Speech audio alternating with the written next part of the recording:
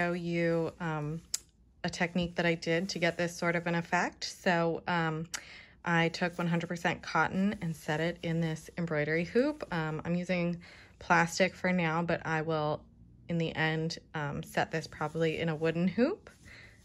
So what I did was I took this little spray bottle and I filled it with a couple pipettes of water, and then got a little color from my palette, stuck it in there so that the water in here was pretty pigmented.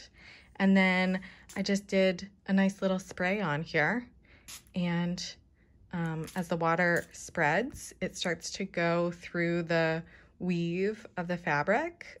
So I would let it sort of bleed to where I wanted it, and then I would take my little blow dryer and blow dry it to stop it from spreading anymore. So that's a technique that you can use to do some watercolor on your embroidery hoop.